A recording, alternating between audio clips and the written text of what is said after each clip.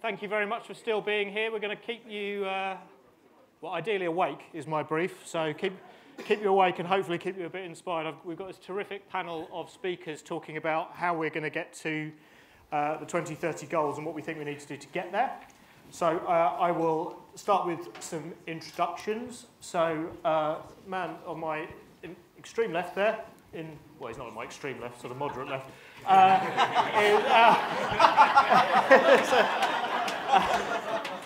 is Richard Angell, who became the Chief Executive of the Terence Higgins Trust in March 2023, and requires no real introduction to everyone else in this room, so I'll keep it fairly brief, if that's okay. But I think we should all thank Richard for putting on this fantastic day today.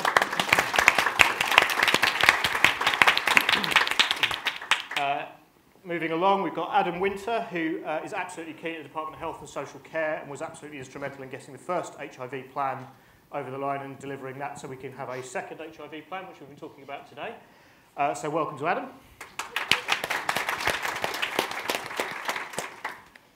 James Woolgar is the current SRH and HIV commissioning lead in Liverpool and chair of the English HIV and Sexual Health Commissioners Group at national level. So that group feeds into the voice of local authority leads in national policy and aims to support local leads with best practice examples. And James is also the chair of Fast Track Cities Partnership in Liverpool. So welcome to James. I'm afraid I'm going to have to use my notes because I don't know everyone all that well. So we've got Professor Claudia Estcourt, who is... Shall I do it? From back, you could do it if you like, yeah. So, yes, you could do it, actually, yes. Good I seem to have not been given a everyone. bio. I'm Professor of Sexual Health and HIV in Glasgow. I also work in London, and I'm representing BASH today. Thank you. Well, I should never work with bits of paper. Let's go down to Christina on the end there. So Christina is the Senior Policy Officer at NAS, a sexual health and HIV charity that's a member of the One Voice Network, and you'll hear from One Voice Network today. Her work focuses on developing practical interventions to address health disparities rooted in structural racism and discrimination. So that's Christina Ganotakis.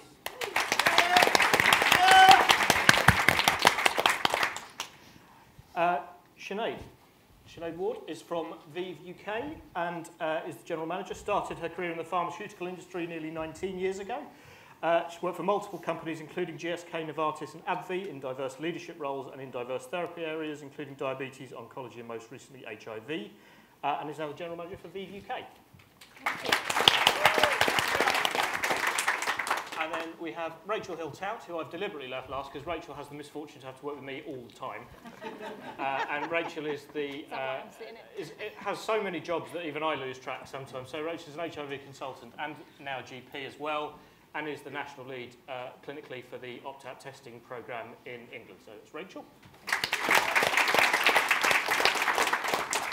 And I should probably say who I am for as well. So I'm Ian Jackson. I'm the national advisor to the opt-out testing programme. I sit on Fast Track Cities London, and I'm a contracts and planning director in my slightly more boring job in specialised commissioning in NHS England as well. So thank you to everyone, and thank you for still being here. And let's get on with this important topic of how do we get to 2030, what we're going to need to do. So what I'm going to do is go through the panel in turn, and I'm going to start with Christina. And I'm going to ask, what is it you think we need to do to get to our 2030 goals? And I'm going to give everyone a couple of minutes just to talk about that, and then I want a particular focus at the end on what you think you can do as an individual, which might or might not be related to what you're telling us about what we need to do collectively. And as we go through that, I'd really like everyone to get an idea of the sense of there is enormous power in this room. There's quite a lot of power on the stage, but every single person in here is here because they've got some power in our fight in getting to 2030. And I really want to focus on not just what organisationally we could do, but what we can do as individuals to help us get there. So everyone to go first. But Christina, I'll hand over to you. Thank you very much. It's really wonderful to be here with you all. So for those of you that aren't aware of what One Voice Network does, we're an independent collaborative of 12 Black-led organizations focusing on HIV care and support for Black communities across the UK. And there are 4 things that I want all of us to think about as we work towards a 2030 goal. And so the first thing is to act on the data. Across the social determinants, Black, African, and Caribbean communities in the UK have the poorest outcomes. This is nothing new. If you look at a UK HSA epidemiology report, the numbers have not lied over the years, and yet we haven't really acted in an intentional way specific to these communities that have been disproportionately affected by HIV. We need to become comfortable with the uncomfortable and start addressing the structural barriers like racism and discrimination that continually perpetuate these outcomes. Every organization here needs to focus on the communities that we have been talking about for years. Our communities aren't experiencing the same prevention gains as other population groups, but we know that the kinds of interventions that work, such as targeted, culturally specific, and intersectional, are the ones that will have the most impact. If we don't work in this way, we'll continue to see an apartheid of outcomes. We need to be intentional about the way that we finance our work. We need to ring-fence our funding. We need to focus on the disproportionately impacted communities, and we need to implement redistributive justice in the way that we work. The second aspect that I want us to focus on is normalizing HIV testing and prevention across historically overlooked communities. Now, this is something that we're already doing, but we need to focus on it more in those disproportionately impacted communities, specifically Black, African, and Caribbean, migrant and asylum seekers, people who inject drugs, folks who have work with substance misuse, mental health, and the like. We've seen the shift in public attitudes over the decades that have come from successful public health campaigns, and our work should continue to push this forward in communities that aren't hard to reach but have been historically overlooked. We need to be asking the communities most at risk, what are their challenges and what do they think the solution is? Co-producing interventions that address these disproportionate outcomes are what we need to ensure that people are engaged and stay engaged. The third aspect I want us to think about is scaling up these good practices. The answer to ending HIV transmissions doesn't lie within just the sector. As Black and global majority-led organizations, we're constantly working in ways that disrupt the status quo. We should continue to explore partnerships outside of the sector to scale and amplify our efforts. Our work, not just One Voice Network, but the community-led organizations that intersect with the wider social determinants and complex lived experiences of our service users and communities, such as migrants and asylum seekers, once again, folks who substance misuse, mental health, and housing. These are all of the aspects that we need to look at cross-sectorally so that we can ensure that we're working together to achieve better health outcomes. Are enough of us in the sector working in a multidisciplinary way? This is a question that we really need to start asking ourselves. We know that HIV isn't a single issue story, so it doesn't require a single issue solution. And the final thing that I want us to focus on, or the final thing that I want to stress, is that we need to develop a strategic, focused health plan that that's focused on the next 5 years on Black, African, and Caribbean communities. This isn't a taboo. This isn't something that we should shy away from. We know what the numbers have said over the years, and it's time for us to act in a way that's according to what the numbers are telling us. Our communities, as do many others, have complex and intersecting needs, and we know that the mixed methods of engagement work in Black, Brown, Latin American, and global majority communities. We know that they can cost more, but we know that the benefits are there. So we need to increase investment into those communities who need it the most. We need to embrace the tenets of the Black Lives Matter movement. We need to work in a way that's anti-racist. We need to work in a way that uplifts the communities that are underserved and have been historically overlooked. If we all signed up to center the communities who carry the highest burden of the worst health outcomes, I do believe that we can make 2030 a reality.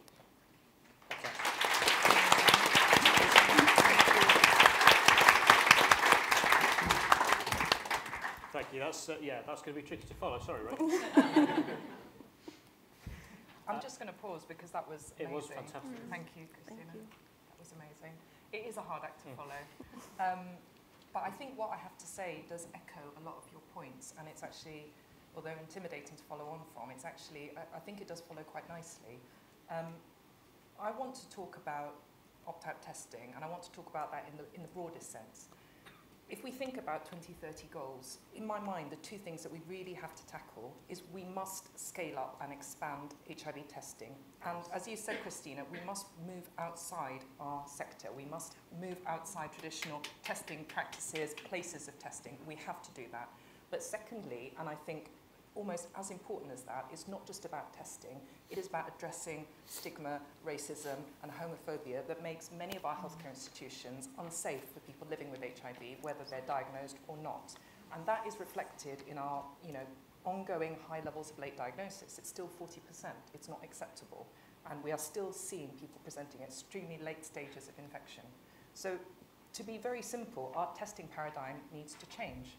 We have achieved so much to get us here, and we should be extremely proud of where we are in the UK in terms of our HIV testing outcomes. But what has got us here will not get us to 2030. We have to change the paradigm, and we have to move outside of the HIV and the sexual health sector. We have to move into frontline healthcare settings. Part of the reason I made a move from sexual health, HIV into GP is exactly for that reason. We have to sit in uncomfortable rooms talking to busy generalists and make the case for why literacy in HIV and sexual health is so important. Now, testing is a very important part of prevention, which I'm going to talk a bit more about, but there's other aspects. But we have to be in that space, and we have to change the paradigm of testing. So opt-out testing, as we've seen, has been a phenomenal success, and it's been such a privilege to be part of this. We now have 34 sites in the first wave who are live with HIV testing. We've got another 47 who are being funded, and this will triple our capacity for opt-out testing. In only 2.5 years, we've delivered over 2.2 million HIV tests. We found 870 new diagnoses, and there's way over 85% rapid linkage to care for people who are newly diagnosed. We're also finding people who've been disengaged from care, lost to care, despite having a previous diagnosis. It is clearly effective. We really need to think about what can we take from this to move forward. It is amazing that we've got further funding from the 47 sites. But when we think about it, what we've really shown is that with a powerful community voice, with very strong partnerships, first with the community, but also with UKHSA, with our hepatitis colleagues who've allowed us to incorporate hepatitis B and C testing, we've achieved something that is really beautifully simple. There's a lot of work behind it, but we now have a model that works in these very high prevalence settings. We must push to continue this, and we've got an amazing opportunity with a new HIV action plan coming up. Clearly, this must continue in the highest prevalence areas, but we must also take that model of partnership and collaboration and centering the community voice and think, how can we expand to other frontline settings, like general practice, like contraception clinics, to address groups that are not being served well by current testing strategies, as you said, women, Black African communities. We must move out of our comfort zone into those areas. So I think we can do that. We've shown that it works. There isn't a one-size-fits-all, but I think we can take those lessons of why this has been successful and move it out further. Thank you.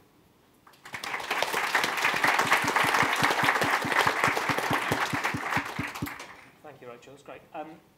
So Sinead, from a pharmaceutical industry point of view, how do you think you can support us, and what do you think is needed from your perspective? Yeah. So just for anyone who doesn't know, so Vive Healthcare is a company that is 100% focused on HIV. So that is our only priority, and so we don't take that lightly. So obviously our focus is around continuing to innovate in terms of new treatments for people who could benefit from PrEP or people who have HIV. And I genuinely am really privileged to be sitting here because we really feel that we can play a part in helping to support the 2030 goals. Because we know that with new treatments and new options for prevention, obviously the more choice people have, hopefully the more people we can reach. But there's probably a few things that I would say, and one of the main things I would say is around, I suppose, equitable access to not just treatments, because I'm a pharmaceutical representative, but to prevention services generally. So a lot of people have already spoken about this today, but actually we need more touch points where people can access prevention services, because we know that there are a myriad of reasons why they may not feel comfortable going into a sexual health service, for example. And I know as a company and in partnership with Gilead, this is why we decided to co-fund, along with EJAF, who co-funded and are leading a project really looking about access to PrEP, to underserved communities, and really trying to, I suppose, have a bit of a blueprint to help commissioners have the evidence to scale up. But once you get people into those services, actually then it's the conversation about the choices that are available to them. not just the choices that they may know about, not just the choices that people may assume are going to be the right choices for them. I don't think we can assume every person is the same, one size fits all. Contraception is a great example of that. You know, there are so many different options because actually one size doesn't fit all. But we're really relying on people having those conversations, really telling people what their options are so that they can make an informed decision that is right for them. And then I suppose last is around, HIV education. So what can we do as an industry to support the education around HIV prevention so that people can empower themselves to make the right decisions? And one of the things, I suppose, thinking about what we're doing as ViV, we're looking at the moment around how we can learn from our US colleagues. So today in one of the sessions, there was actually a conversation about risk and how we need to reframe the word risk. And our US colleagues had a campaign called Risk to Reasons. And this was an educational campaign. It was focused on black women, and it was around really trying to empower those women to make the choices that were right for them. And it was around reframing the risk of engaging in what could be perceived as risky behaviour, but actually then kind of making an informed decision and empowering yourself to make the right decision about what's needed from a HIV prevention perspective. So we're looking at whether or not we can take the learnings from the US right now to support everyone in terms of HIV prevention education. But we're also looking to see if we can not just provide those materials to people who could benefit, but also maybe healthcare professionals who are in those different settings that you mentioned, you know, so that then actually when there's an opportune moment, they might have a HIV prevention discussion rather than in the sexual health service. Thank you.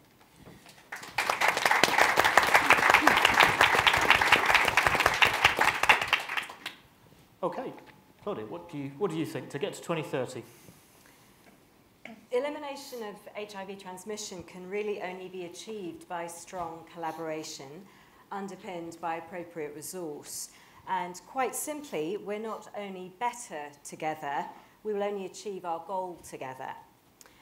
Success will rely on 4 key areas: intelligence, interventions, individuals, and impact.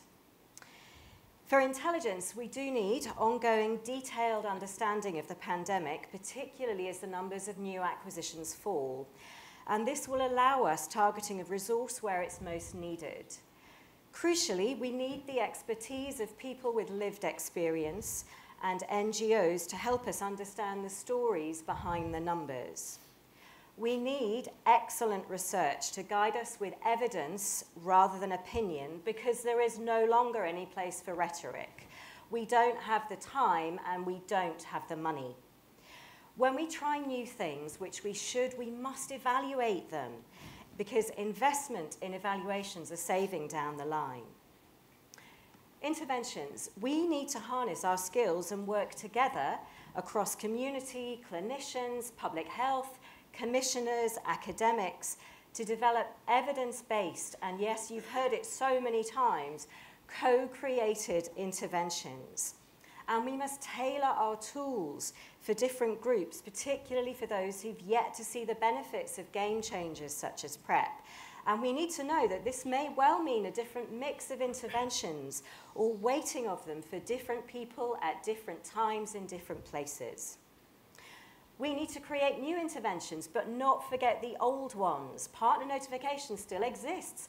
Are we doing it well enough? Let's challenge ourselves to do it better.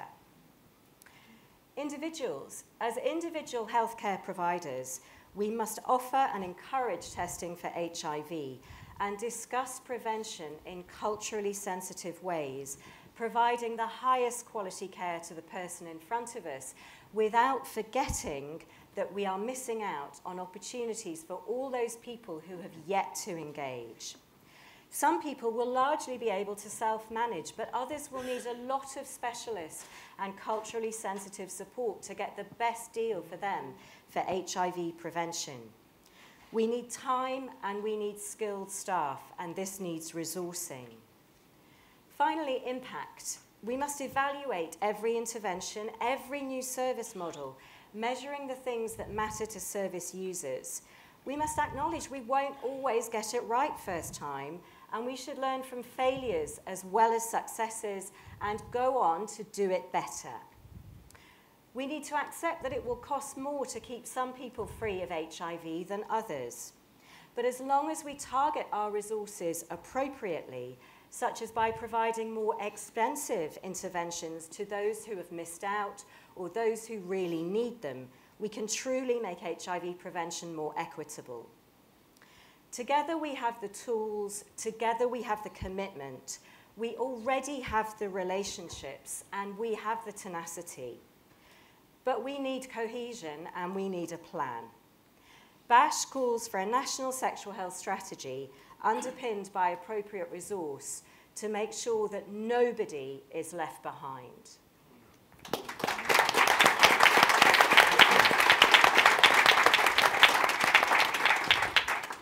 Thank you. I think everyone agrees.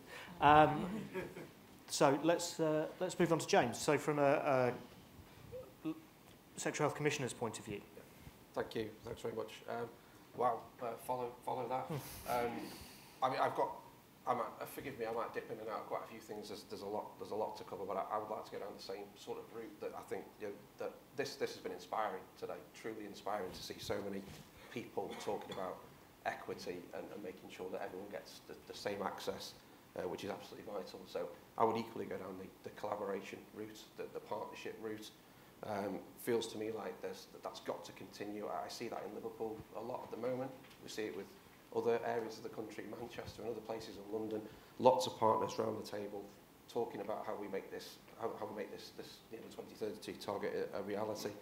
And in terms of, I think that's got to continue to happen. There are many partners involved in this: commissioners, clinicians, you know, providers, obviously. People with lived experience. There's a lot going on. We need to make sure we invest in that properly and make it work properly. That is where I think the USP for the English Commissioners Group can be here.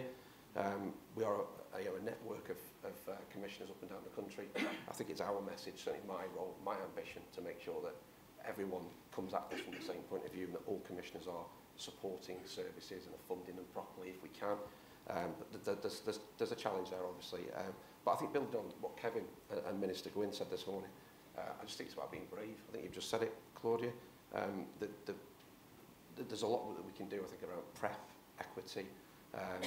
Let's embrace some of these new technologies. There are injectables coming. They may be challenging to bring into the market, to move out of the typical clinic-based services, but I think we need to provide as much access to that as possible. It's an exciting time. There are various trials that we've heard about today. You know, the Brighton Emerge online app, Bristol, you know, the feasibility around pharmacy. There's all these opportunities that I think are going to get us there ultimately. But just to say something maybe slightly different, I'm really proud of the commissioning that we've got going on in Liverpool and in other areas in Manchester.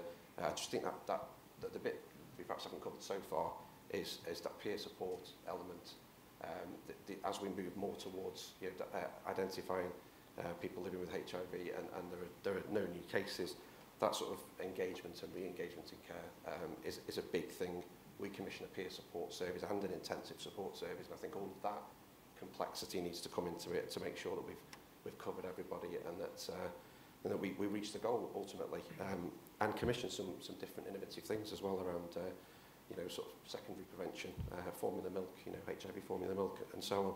I think it's all there's a lot that we can still do, and I think, you know, in terms of we've done English commissioners have just recently done a piece of work understanding people in terms of PrEP access up and down the country, barriers and facilitators, awareness raising. Many people telling us they didn't even know it was available. An empowerment piece around PrEP for women, to bring women in on PrEP as well. I think there's so much that we could be doing to reach the target, and I think from a mission point of view, from an English commissioner's perspective, we're going to run more masterclasses and try and make sure that commissioners are up on this and understand where we need to be, what we need to do here. And so I'll probably leave it there. But thank you.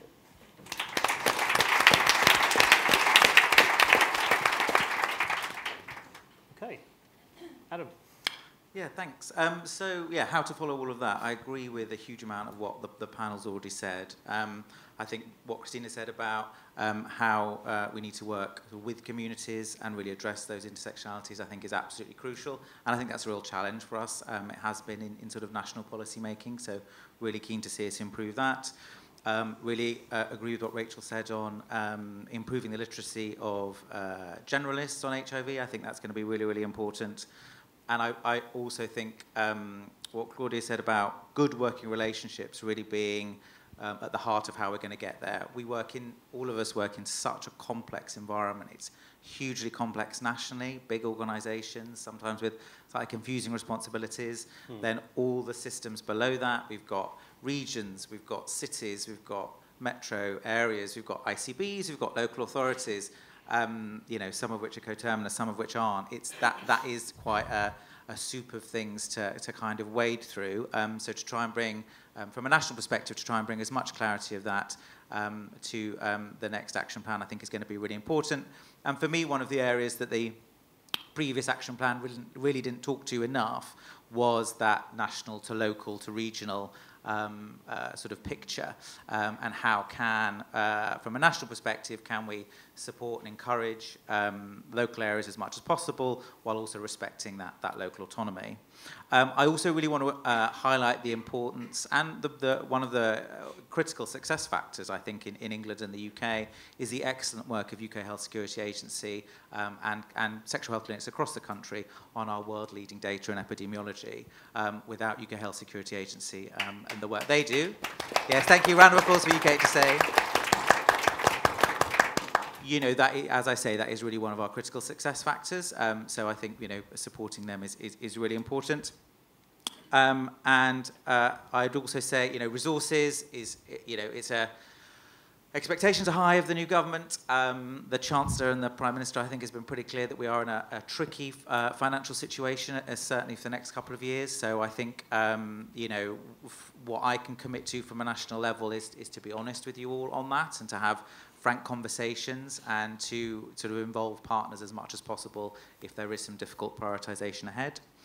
I think in terms of other things, one of the ideas that we've had, which I'm sort of announcing now, is I know, get excited, is the potential for a new fifth objective in the new action plan, which could cover maybe some of the wider system issues that we weren't able to cover in the previous action plan, to look at services, to look at how we can support them more effectively, to look at education, and to hopefully look at some of those workforce issues, because I think the HIV workforce, the GUM workforce, other colleagues, CSRH, which obviously supports sexual health services, nursing, you know, all of that is absolutely critical to achieve in 2030. So I would like us to look at that as well. So yeah, that's it from me. Thank you very much.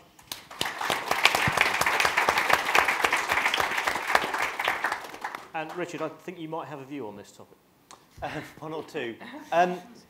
So I'm going to try and focus on some things that I think are things that we should be trying to get in the action plan that really address the health equity point that has gone through the kind of panel here like a stick of Blackpool rock. I think this is the theme of the conference and our objective today. So if you take across some of the themes we want to work across on prevention, I think we're not going to get where we need to on PrEP unless you can at least dispense, if not prescribe, from pharmacy. If it's not really accessible in the community, or there isn't a kind of national social health clinic that can, through an online service, distribute PrEP around the country, we really aren't going to get those who are health literate out of the appointments that we need to get them out of, and the capacity to get people in front of communities where we need to. And colleagues are here from Brighton, where we've seen exactly that model through the PrEP Emerge app, releasing capacity to go into communities to do an outreach clinic for sex workers, trans communities, people of colour, migrants, like exactly what we need to be doing. We should do that nationally.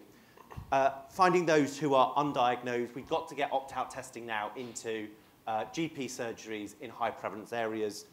That is absolutely where we will intervene in the health pathway of those most likely to be undiagnosed and those that would never otherwise get to a GUM clinic or facility to make that happen. And I'd like to obviously see opt-out testing rolled out in all of those 47 that have got the funding. That would be nice in itself for them to spend that money that we fought so hard for them to get, and obviously for that funding to be multi-year.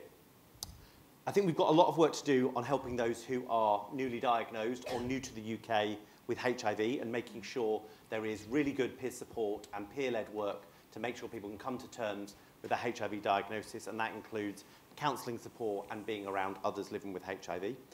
I think for those lost to care, we've got to have a voluntary sector-led with honorary contracts in the NHS way of reaching out to those that are not going to their appointments. We literally have a list of who those people are. Like, we don't have enough doctors and nurses in this country, and if you wanted to go about doing it, it takes years and years to train them up. We have a vibrant voluntary sector that could step into much of that work and do those phone calls from tomorrow. On stigma, we've got a lot of work to do across the board, and I think we need to do part of the action plan should be looking at that going forward and really doing some concerted effort to try and make a dent on a national level on stigma, because the truth is we haven't talked out to the country as a whole country since the adverts went out in the late 80s. Workforce, I think, is really important, but there's lots of things we need to do, and Adam's talked about addressing some of them. But I went to BASH conference a couple of months ago, and I was in a session about talking to your patient about sex, and less than half of the clinicians in the room actually talked to their patients or their service users about the sex they were having. They might have checked off a who do you have sex with, but that was basically the start and the end of the conversation of the sex that they were having. And by definition, if they were at BASH conference, they are the better half of those sexual health clinicians, right? The ones I worry about, the ones who don't go to BASH conference, right? So if we can't talk about sex when you are a sexual health clinician, what chance have we got that GPs are doing it, let alone anyone in A&E? But if you look through those social determinants of health, on every single one, whoever's come up with it and done their own diagram or their own thing, who you have sex with is clearly a determinant of that, but it's always the bit that gets missed off. And finally, I'd say, speaking as somebody from the voluntary sector, not just on behalf of it, is we need to be there in 2030. We've seen really pivotal organisations close this year in the HIV sector, not least AIDS MAP, and the amazing work that we know they did on treatment advocacy, and we will miss them being part of the HIV family. Others, I've been open about the challenges we've had at THT and how we've had to half the size of our organisation to be able to stay focused and be here and to try to do what we can to end new cases by 2030 and make that impact on equity. And partly because we've been so open about it, some of my colleagues, some are in the room, some are not, have been quite open with me about the challenges that they're having. And in truth, we are really struggling as a sector.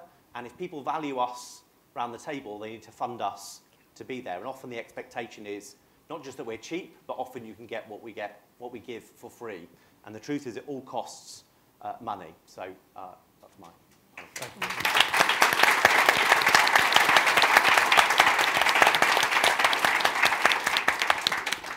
So brilliant speeches all, and I'm kind of struck by a couple of things that I think are true at the same time. And the first one is I'm just going to say it out loud, and I don't think I've got any NHS England comms colleagues to tell me I can't say stuff today, which they like to do quite a lot. But we're not going to get there if we do what we're doing today. So we have a 2030 national deadline, and we all know that in the room, and I don't want people to forget that, because we're all talking about brilliant things. There are brilliant things that everyone in this room is involved in. So there is a kind of harnessing of that collective power, and we do see it. So I don't want to be sort of relentlessly negative about this, because actually something like the opt-out testing programme that, there's a few of us who work at NHSE who are here who work on it, but actually there's probably 1,000 people working on that project. Every single site has got people working on it who are only paid as part of their regular day job to work on it. And yes, we've managed to integrate bits of peer support, and we've touched on some of the bits we've done today, but there is a magic in HIV that is not there in other places that I think if you just do HIV every day you can sort of forget, which is that you have the best story in modern medicine now.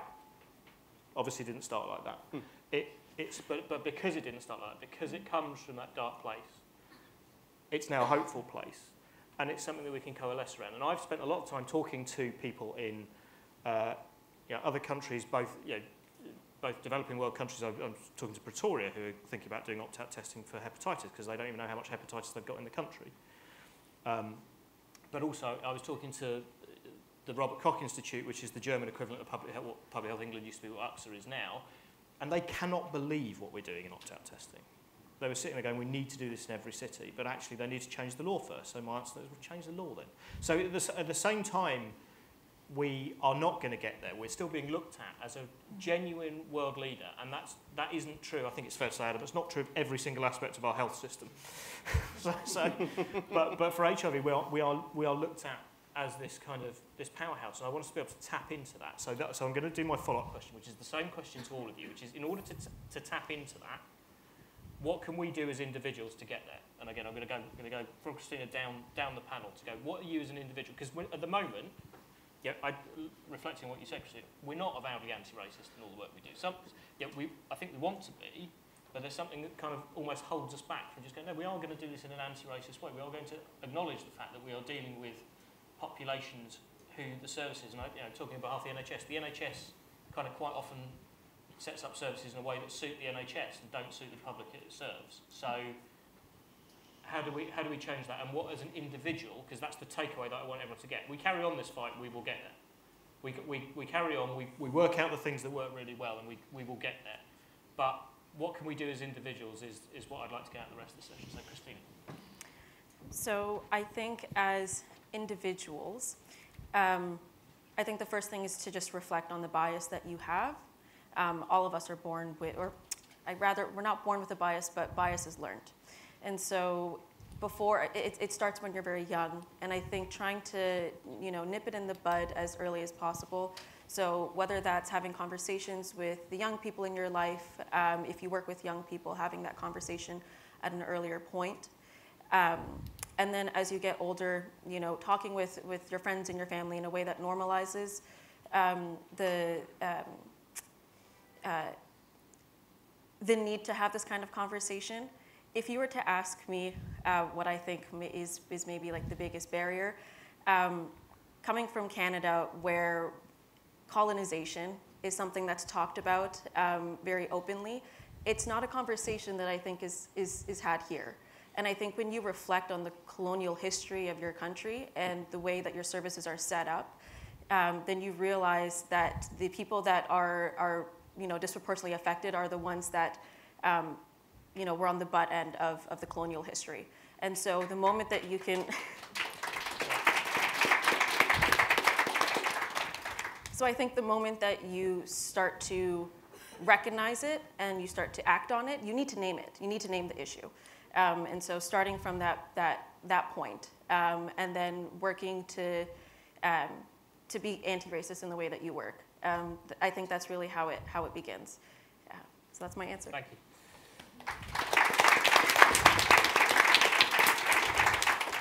And Rachel, what are you going to do? And are you going to continue to work with me? I hope you are. If you're not, this is a really embarrassing place to... We're going to have this conversation. Yeah. I think it's a really good question. I like the way you phrased it. What are you going to do about it? Because I think we all have to ask ourselves, what are we going to do? I mean, it's easy to push back and say the government should do this, the system should do this. But actually, if I think about it myself as a clinician, there is so much that has been achieved by clinicians, by teams, by partnerships to get testing and prevention efforts up and running. Part of the reason we have this amazing opt-out testing strategy now is because of the community partnerships, and it is also because dedicated clinicians and teams on the ground banged their heads against a wall for years and years and years, and they worked out the pathways, they got funding, they scrabbled together a way of doing it, and they worked out the SOPs. And that allowed us, when we finally got the funding, thanks to the lobbying of THT and all of the community sector that made this possible, we were ready to go.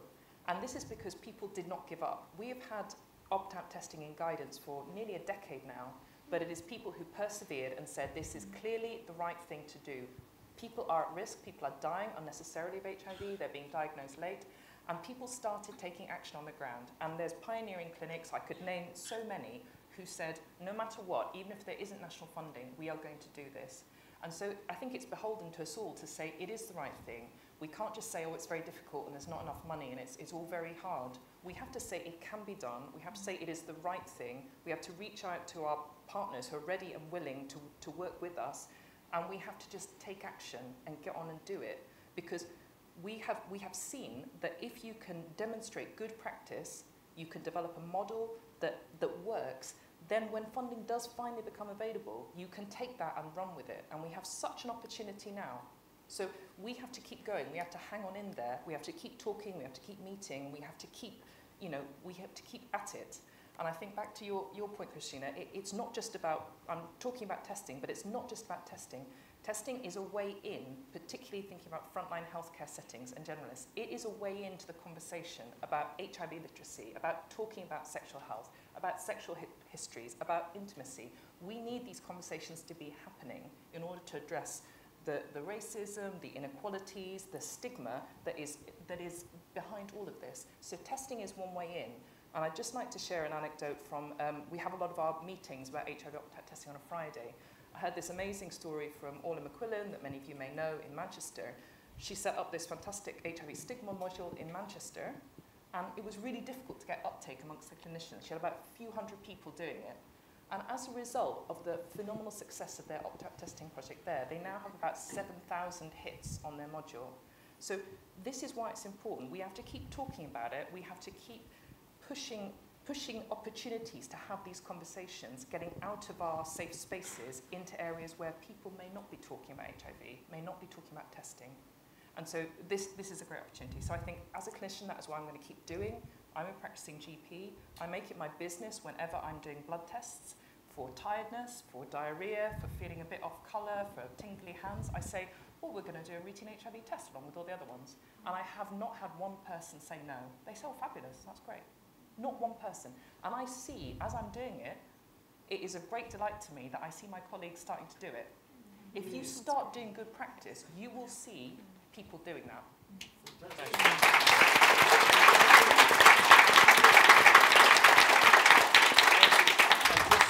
Just linking this in terms of personal power. So the first time I met Rachel was on a Teams call, and it was when opt-out testing became a thing, and I'd already determined if opt-out testing, when I got the news that the money had come through, and I didn't know that was happening, when the money came through, I was in the post-COVID world. I'd been in critical care for London in the pandemic. It was horrible, and I sort of figured that, right, there's a program here that the clinicians have all told me they want to do. I'm going to do that. I'm doing that.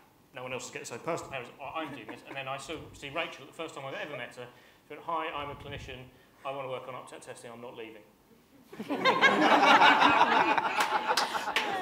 that is personal power for both of us, right? And we are working on this program. So when I tell you have power in this room, you really do. And the more we link together, the more that stuff happens. Yeah.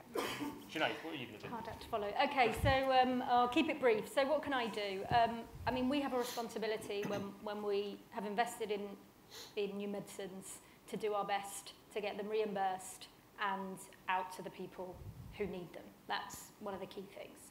The second thing, it sounds simple, but it's around then educating healthcare professionals about those treatments, because they're the individuals that have those discussions with people who may benefit. And then the third is around continuing to be a bit pushy. So I see sometimes that there are disparities in terms of access.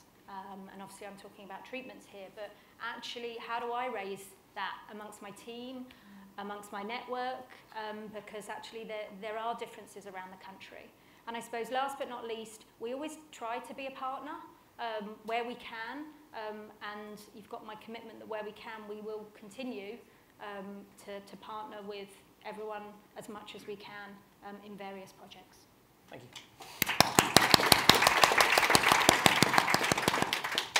Claudia.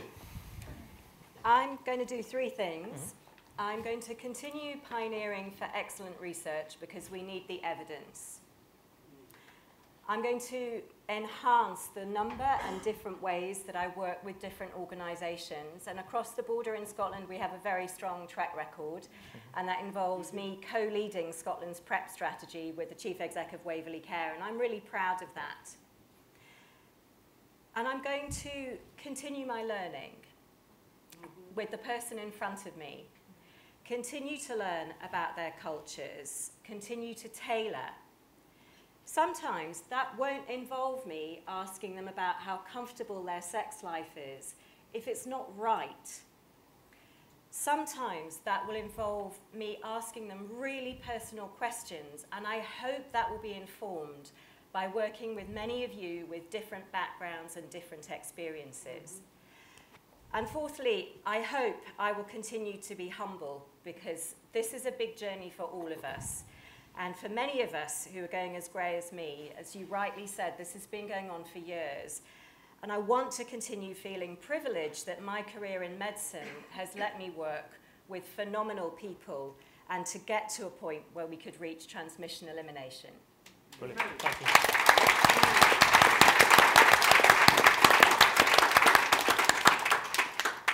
James, how about you? Yeah, on a personal level, I'll stick to 2 or 3 similar messages. I think I'd like to think that I could continue to inspire others across, certainly across the Liverpool City region, Cheshire and Mersey, and nationally, and work with other commissioners to try and improve services as much as possible. There's something about continuing to challenge stigma on an ongoing basis. Whenever we hear it, we should challenge it. So I'll continue to do that and to obviously champion good access to testing and PrEP and all the things we talked about earlier and that have gone on today.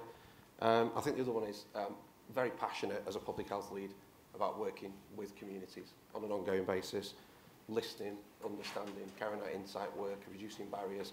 And I think that's the bit I'd like to make sure that I continue to do on a personal level, to go and do some, we've done some great focus group work, we've listened to people, we've carried out insight work based on COM-B. All of that sort of stuff I'd like to continue doing and feed that into plans that make a difference to people so that we're doing things that actually follow what is wanted and not what we think is wanted. So from a personal level, that's certainly what I'll do. And as I said earlier, probably the additional is to continue with some of the national support for commissioners who might need it. Yeah, brilliant. Thank you.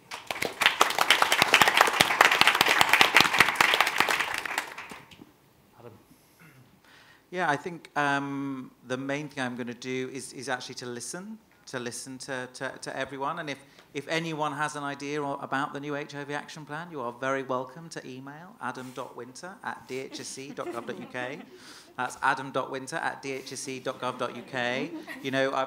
There's a perception we're in the department in our ivory tower, but we do have email addresses. We even have phone numbers. So and I very rarely get a phone call actually. So do get in touch. I mean, Claudia mentioned humility, and I think that's also really important. I think I've worked in now HIV. I've been fortunate to work in HIV now for a number of years, and I think there is for me a really interesting balance on we need to continue with what is working, but also to get to that final couple of thousand people undiagnosed, we are going to have to do new things. So we're going to need to be open to new ideas and to doing things differently. So I think humility is really important. And also another thing for me that's really important is candour. We don't have unlimited resources. There may be some things and some ideas that people want to do that are too difficult to implement, that we don't have resources for right now. So from a national perspective, I want to promise you honesty about that and to kind of engage you in those conversations on prioritisation. Thanks. Thank you. And Richard. I'm going to do a couple of things that people have mentioned, some that I think is important for all of us to take on board. But I suppose, firstly for me, I'm going to ask for more money, and whether it's to fundraise for THT and make sure that we're getting that from private donors and individuals out there that say they support our cause, and make sure they do, because the freedom to say sometimes the candor back the other way, we can only get because we're funded by the community sector. But equally, for this programme that we're in now, when Labour left office, there was, in 2021 prices, £4 million being spent on what has become HIV Prevention England. It's now 1 million. So we have a quarter of the money while trying to find, yes, less people, but by definition, the people we keep saying, we need to spend more, do more to make sure we're finding and diagnosing. And I would like to say to our friends in pharma, who are lovely and generous, can we think about, one, looking at the best practice in America? It's one of the things they do get right, is the funding that goes from pharma to the community. But can we move from grants to a strategy for funding the sector? Us spending so much time filling in forms to jump over the hopes on your terms. You've got great budgets, on everything else you strategise. On the rest, you let us come with a begging bowl saying, please, can we do this little bit with you? And if we can change that relationship, it might mean you work with less of us, but in really transformational ways for maybe, one going for 3 years and something. So I think we should do that. For me personally, I think I have some opportunities because of either where I work and what I've done before to get in the conversation, particularly with the new government, and I want to be committed to not only bringing people living with HIV into those conversations directly, but people who have very different lived experiences to me into those. I think that's a really important personal commitment to make. And then thirdly, to keep taking THT to that place on health equity constantly. It's easy when you want to be the national or leading organisation to always go for scale and want to get big numbers, but sometimes there is an interplay between scale and equity, and we try and get both right all the time, but I think the most important thing is starting with those who are having the worst outcomes and making sure we deliver from them and work out from that point, rather than go to those who might be first at our door and hope we get to the right people at the end of the day.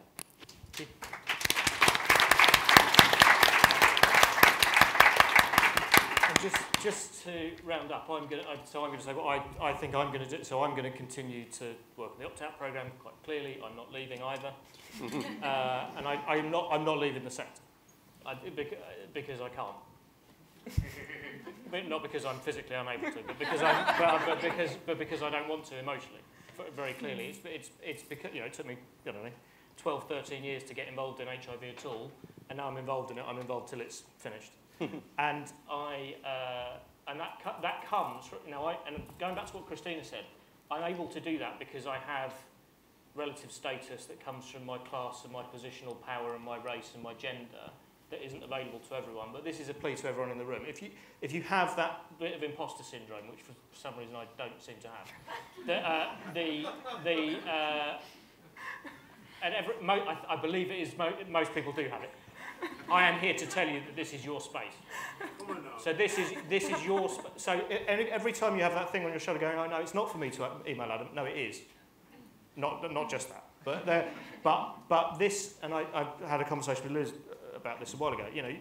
This space about, oh, I'm not quite sure what to do next. I'm not sure how I can make the difference. Or this thing is really bugging me. Or this person isn't paying attention.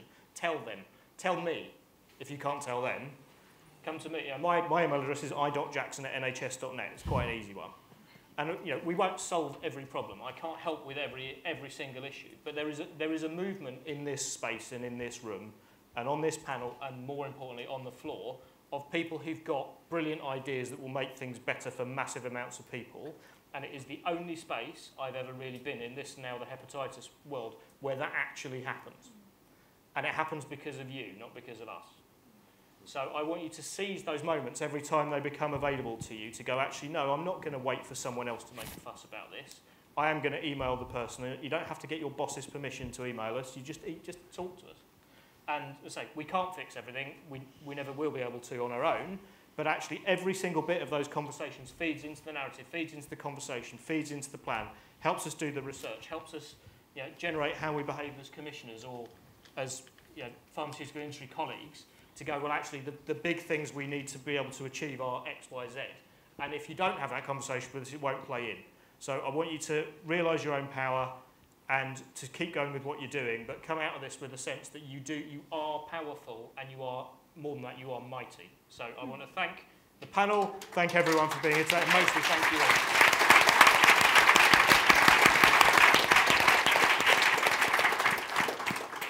So before we head off from the day, I want to thank Ian and all the panel for that amazing last session, for all the speakers from today, for such amazing contributions. And of course, it wasn't just the speech itself, but the work you've done prepping the presentation and the speech stuff. And then, of course, all the research you've done before that to do the presentation and the speeches. It's been amazing the endeavour we have seen in this room and how this sector is so inquisitive about what works, so determined to focus on health equity, and so striving to meet this amazing goal of being the first virus where we could stop the onward transmission without a vaccine, without a cure, to be the first country to do it, and to do all that by 2030. We've seen various things said throughout the day, and I think they fall into some important themes to feed back on. Firstly, this bit about equity has been there on every slide going forward. We don't want to end the epidemic for one group or one community, one city, one place. We do it together, and I think it's really important to make that happen, and that when we're doing that work, we're purposefully in that space. Secondly, so much of our health service is about the 20% that is healthcare.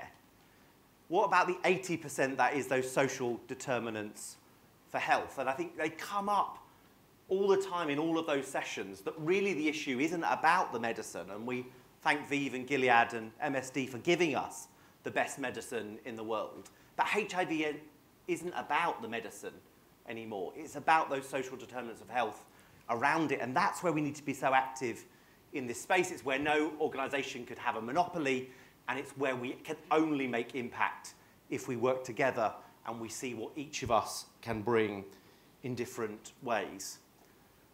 Thirdly, that we today have made a step forward, whether it was the minister announcing that we will have an action plan, that we will revise that data, dashboard data for the country on 90-90-90, so that those 14,000 lost to care aren't suddenly reduced to 2% of those diagnosed, because those two numbers do not work. And by some of the conversations I have seen happening, and I've seen today me huddling with staff, right, this is an action we need to take forward, and I've seen it with others and other organisations here today. So this conference itself hasn't just been a time to learn and reflect. I keep seeing these huddles of action. This is a to-do list that many of us have come up with. I'm really lucky to work for an organisation that is so amazing in lots of ways and gets to work with such amazing partners. And I'm very lucky to have that strength in the voluntary sector, in the HIV community, that have been incredibly supportive of me and the organisation through its time. I have some wonderful staff, many of which are represented here in wonderful T-shirts and other things. Taku has led today and the team on HIV Prevention England so brilliantly, and I know all of you